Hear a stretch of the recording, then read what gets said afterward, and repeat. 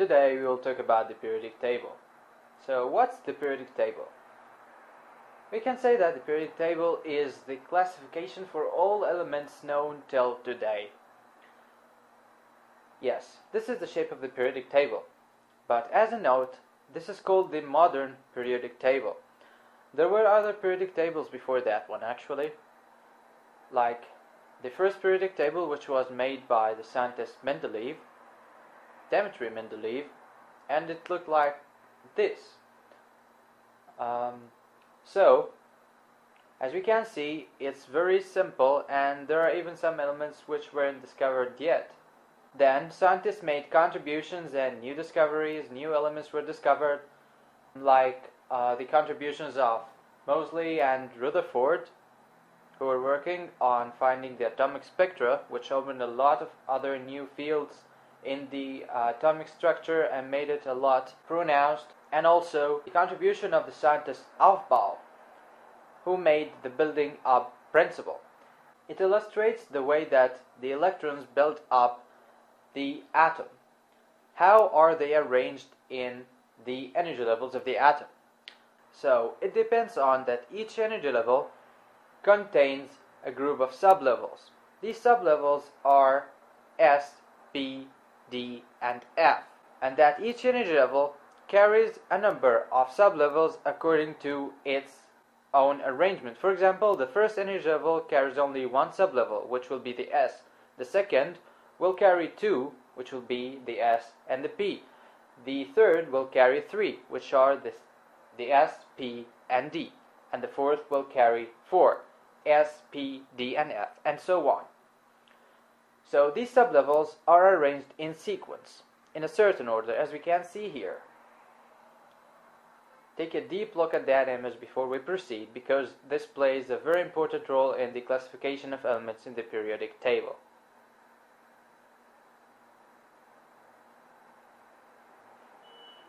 Now let's see how can we figure out the classification of elements inside this periodic table. So I tried to draw the periodic table on the board in order to make this easier to illustrate. So this is the shape of the modern periodic table. Now we have horizontal lines and vertical lines.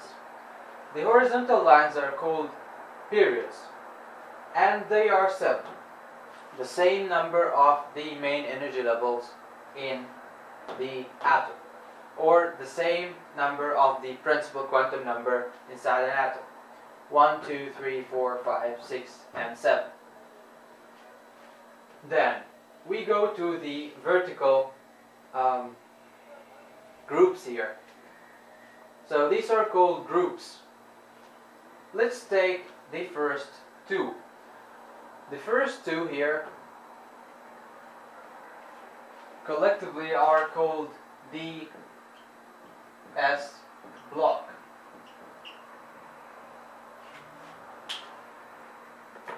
So it contains group 1A and group 2A.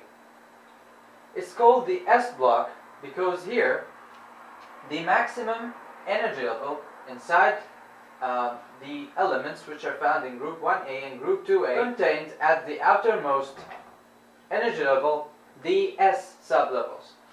For example, hydrogen. The electronic configuration of hydrogen is 1s1. Lithium. The electronic configuration of lithium is 1s1, 1s2, 2s1. So 1 here indicates the number of the group, 1A. So what about 2A? 2A will contain the element whose electronic configuration is 1s2 and 2s2. So apparently, when we go from left to right by one group, an electron is added to the electronic configuration of the element.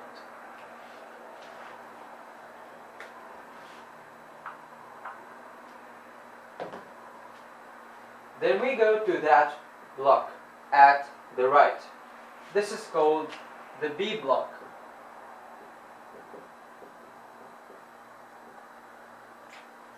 So it's called the B block because the outermost energy sublevel in these elements is the B block. Now the B block can carry at most 6 electrons. The S block can carry at most 2 electrons, so it contains 2 groups. While the B block can carry at most 6 electrons, so we have here P1, P2, 3, 4, 5, then 6. Okay, that's why it's called the B block. The S block and the B block together are called the representative elements, and we refer to their groups by the letter A. Now we go to the block in the middle. The block in the middle is called the D block.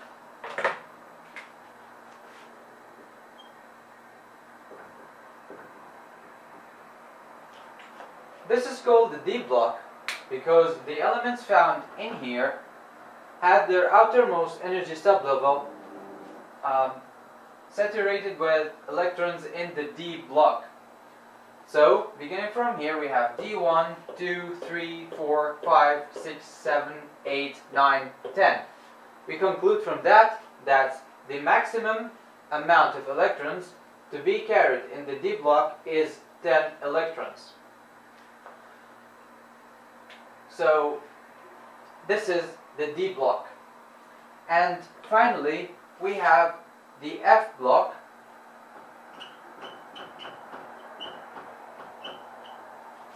And if we count the number of groups found here, we'll find that they are 14 because the F block contains the elements in which the F energy sublevel is filled gradually from beginning to end. And so, as the F sublevel is capable of carrying 14 electrons at most, these are 14 groups. This is what the periodic table consisting of. Now we will talk about some elements in this periodic table. For example, these elements. These are called the inert gases or the noble gases. All of the elements in the periodic table, their outermost energy, main energy level, is not filled completely with electrons, except these ones. Their outermost energy levels are completely saturated with electrons, and this is the main reason for their chemical stability. They are helium, neon, argon, krypton, xenon, and radon. So, second, we will talk about the D block elements. The D block elements are called the transition elements, and they are classified into 3 groups.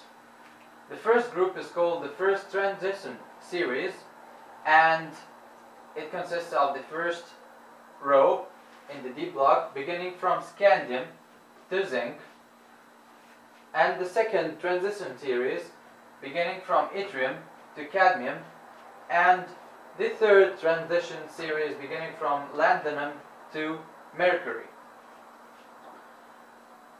So, as we have mentioned in the beginning, that when we move one step from left to right, an electron is added to the electronic configuration of the element. But if we look at lanthanum and the element after lanthanum, which is called hafnium, we'll find that the electronic configuration of lanthanum is 57, then hafnium is 72. So, this is the place between lanthanum and hafnium where the first series of the F block is found. It's the same thing between actinium and rutherfordium. Actinium is 89 and rutherfordium is 104. So there are 14 elements between actinium and rutherfordium. It's the second row of the F block. So this is the place where the F block is found, but we draw it at a separate part beneath the periodic table. So the F block elements contain two groups, or we can say two periods.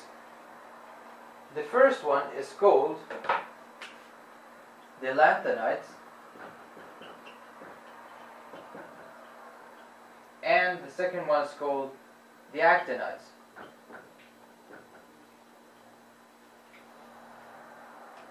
The lanthanides have some properties which discriminates them from the actinides. In the lanthanides, the 4F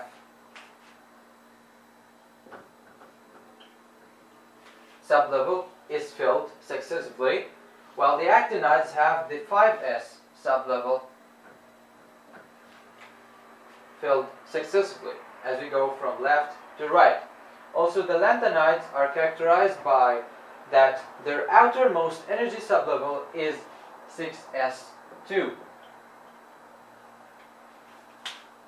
So that's because the 6s2 sublevel must be filled before the 4f sublevel. But in reality, its place is after the 4f sublevel.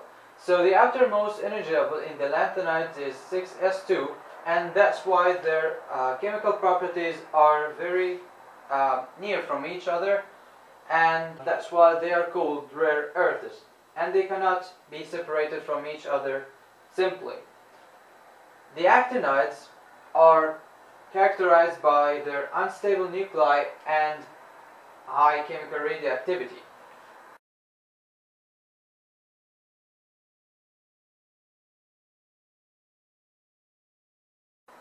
The S block contains two groups, 1A and 2A. The B block contains 6 groups, beginning from 3A, 4A, 5A, 6A, 7A, and the 8th group is called group 0, the one containing the inert gases or the noble gases. The D block contains 10 groups, and the groups 8B, 9B, 10B, they are called group 8. The 3 of them are found under the same group. And the D block consists of 3 parts. The first transition series, where the 3D sublevel is filled successively as we go from left to right. The second is called the second transition series, and here we have the 4D sublevel filled. And the third is called the third transition series, where the 5D sublevel is filled successively when we go from left to right. And finally, the F block, which is found between lanthanum, hafnium, actinium, and rutherfordium, consists of 14 elements, each in a separate row. We have the first group, which is called the lanthanides. In the lanthanides, the 4F sublevel is filled successively, and in the second group, it's called the actinides, and we have the 5F sublevel filled successively. So, this is it for today, and see you next time.